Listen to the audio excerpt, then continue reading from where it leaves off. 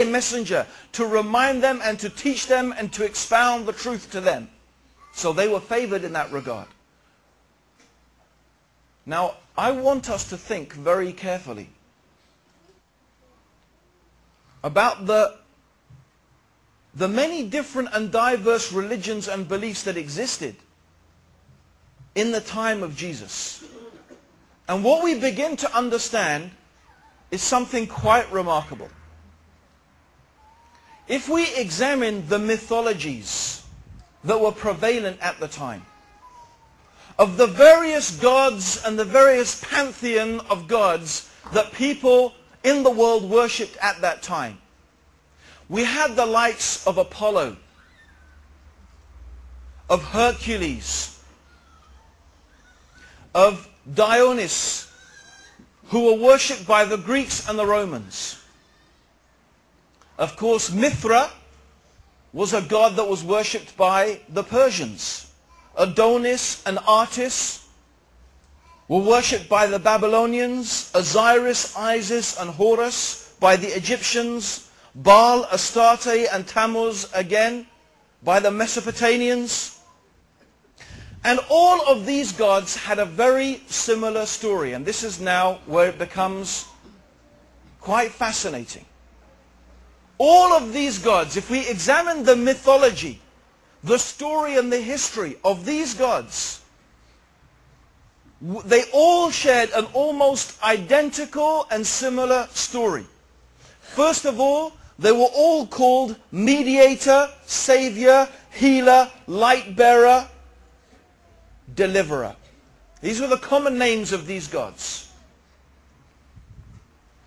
And their story almost always is orientated around their birth taking place on or around the 25th of September, of a virgin in a cave.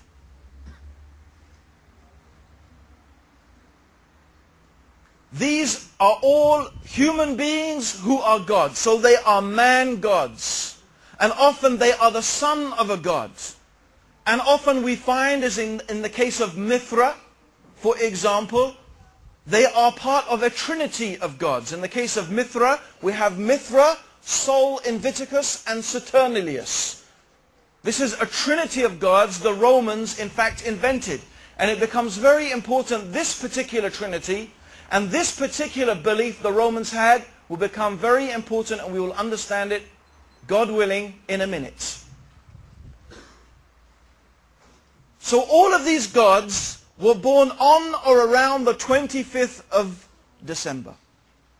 At that time, they were defeated or nearly overcome by darkness and the god of the underworld, and they were taken into the underworld. But they were reborn again. They were reborn again. And their rebirth always took place on or around Easter time.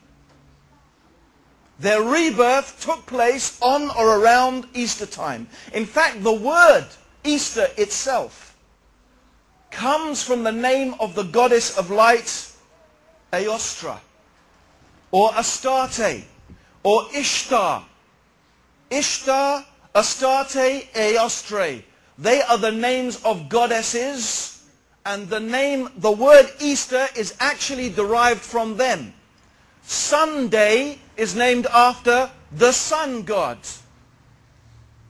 Tuesday, Thursday, Thor, after Thor. In fact, all of the days of the week that we know, Monday, Tuesday, Wednesday, Thursday, Friday, Saturday, Sunday, they are named Saturday after Saturnalius. They are named after Roman gods. Sunday was the holy day of most pagans. Because all of these gods that we're talking about were derived from nature worship. And their story was all the same because the experience of human beings was very similar throughout the world. They found that on or around, and I say the world, the Western Hemisphere, of course, down in Australia it works quite differently, okay? But we're talking about the Western world here. we find why. Why is their story so similar? Why is their story so much the same? Because this is what paganism is. Paganism is the worship of nature. And so what happened on or around the 25th of December? Around the 25th of December, what do we have? The winter solstice. The winter solstice is the time, is the shortest day. And for pagans who worship the sun was one of the things they worshipped and reverenced the most. So at the time of the winter solstice, they imagined that the sun was dying. That the sun was dying. In the northern hemisphere, especially up in the north, that is why, for example, they would cut down an evergreen tree. They would cut down a tree, an evergreen tree. Because everything was dying. The leaves were falling, the plants were dying, but these trees, the evergreen trees, still had life. They were still green. So they imagined, therefore, that the evergreen tree was symbolically connected to the God of life. Or it had within itself a God that kept it alive. So they would chop it down and they would place it in their homes. And they would decorate it.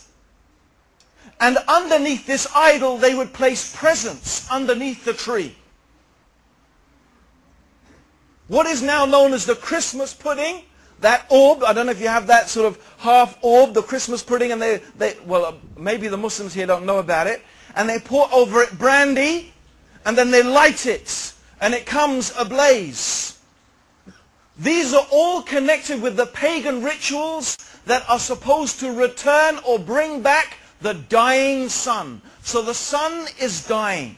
The sun is dying. And on the 25th of December, so the winter solstice is on the 22nd, but on the 25th, what happens? The sun is reborn. The days begin to get longer. The sun is reborn. And once again, the sun returns to life. So at this time, there is great celebration, great festivity, great enjoyment, because the Savior is born.